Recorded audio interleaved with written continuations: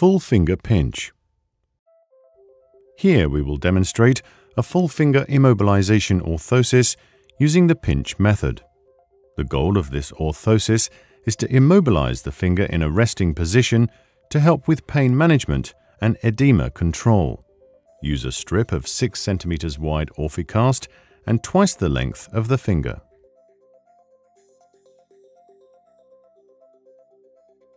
Fold the piece of Orficast in half. Stretch it slightly. Place the Orficast on the palmar side of the finger.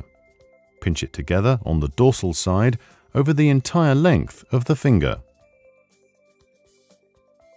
Using curved scissors, pull and cut the excess material away, leaving a seam as close to the skin as possible.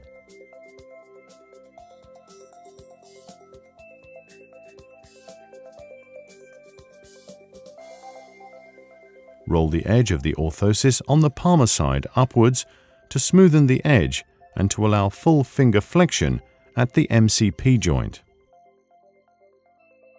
Position the finger in slight PIP flexion during the setting time.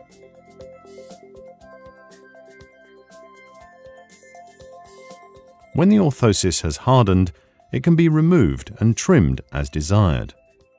First, expose the entire nail, including the nail bed.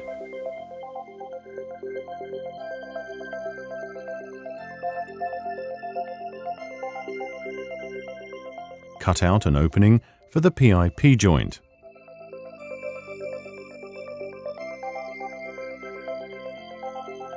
Finish the orthosis by trimming excess material on the dorsum of the first phalanx.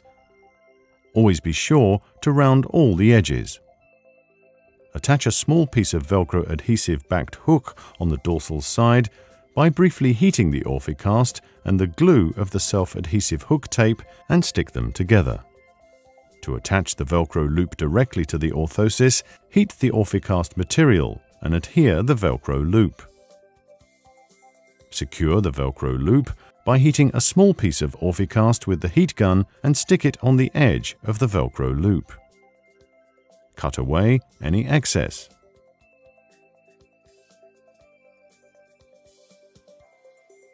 The orthosis can now be secured to the patient's finger.